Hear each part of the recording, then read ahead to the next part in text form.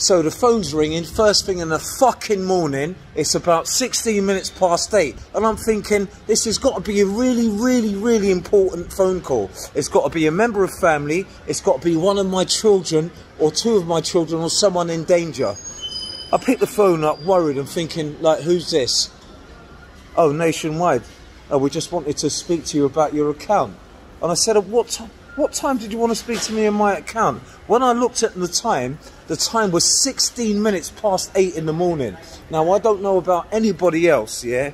But I'm now on the way to the bank, yeah, to wake them up to find out, yeah, why they was on my phone at 16 minutes past 8. I mean, that's not even a working prevent time for you to even have a conversation with someone, yeah? So Nationwide, if you wanted to upset me, you fucking definitely done that, yeah? So let's have a little conversation about, yeah,